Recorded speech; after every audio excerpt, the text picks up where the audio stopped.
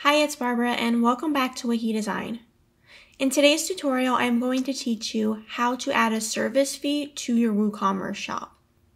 A service fee is essentially a tax that you add on top of your total.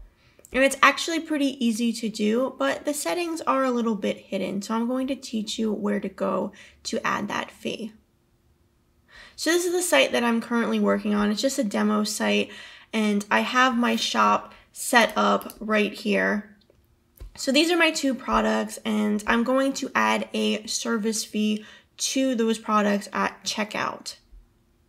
So in order to do that, I'm going to go into my WooCommerce settings. The first thing that you'll want to make sure you have ticked on is under General, and that is to enable taxes. So if you click that on and then go down to the bottom and hit Save Changes, you get a couple more options for tax. So there are all different types of taxes that you can add. It might be your state's sales tax, or it could be something like a service fee, depending on your business. So you'll go click on the tax tab next, and you can see here that there are some different options for entering tax. So you can set those up however is appropriate for your store. You can see all the different options here. Next, you'll want to click on standard rates. And in here, this is where you will put in your tax.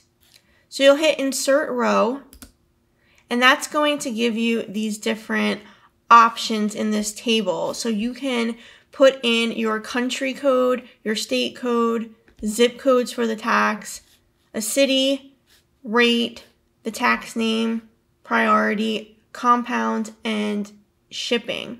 For a service fee, you don't have to change any of this. You can keep all of this the same because it will just add it on top. So really the only thing that you have to worry about is the percentage. So whatever percentage service fee you want to add, you would put that in here. So let's say it's a 3% service fee. So you just put in 3 here. And then under tax name, you can name this whatever you want. So I'm just going to name this service fee, but maybe you can do shipping and handling or some other name. And then you'll hit Save Changes, and that's going to add a 3% tax to the order. So let's go to our store again, and I'm just going to add a product to my cart. I'm still working on this, so stay tuned for additional videos on how to create product pages and customize checkout pages in Elementor. Make sure you're subscribed for that. But you can see here under the cart page, we have our subtotal, and then we have this line for service fee. So it's adding a 3% tax to the $15 total. If we go to our checkout page, you should see it down here as well. So you can see here we have our service fee at the bottom. So that's a quick video on how to add a service fee. In certain instances, I know that businesses have to do this. So in WooCommerce, they kind of hide it, but it's actually pretty easy to do once you know where to go.